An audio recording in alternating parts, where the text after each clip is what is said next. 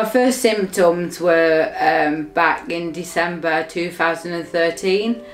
Started getting some real weird signs of not being able to grip in my right hand. So I basically went to the doctors, as you do, and they said it was chilblains. Went back again, and it had obviously got worse with the movement. They then obviously said that you need to go and see a neurologist because there is more to this than what we thought. Then finally got diagnosed in 2017. At the time I thought, no, it can't be right.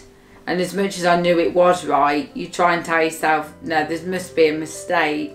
But at the same time, you just come to terms as time goes on very slowly. And I did get my head around it. It was like my whole world came crashing down at me at once, because you have this future. You don't ever think that something this bad could come at such a young age. I just didn't know what to do for the best, really.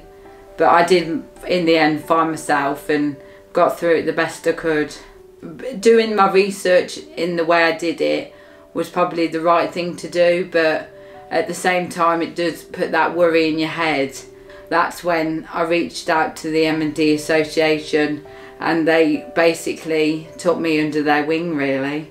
And straight away I just felt a relief off my shoulders. So for anyone who does get diagnosed, I would strongly suggest that they would go to the MND Association, because they're just incredible charity to be around.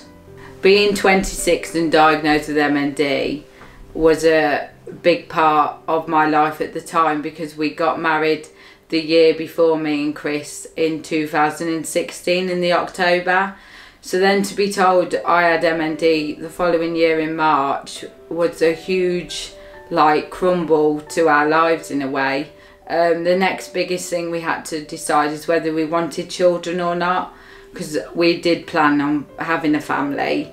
We chose not to, surely because we just didn't want to take the risk on myself. The thought of leaving children behind and or not being a proper mum like I'd want to be, I just found that wouldn't have been right.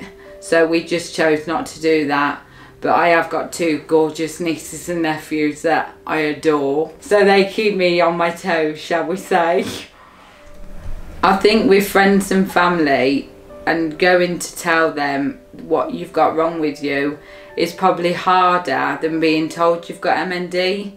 Being told you've got a terminal illness at 26 is bad enough, but trying to tell your mum, your nan, your brother, everyone that you love around you is really, really hard, and very hard for them to accept.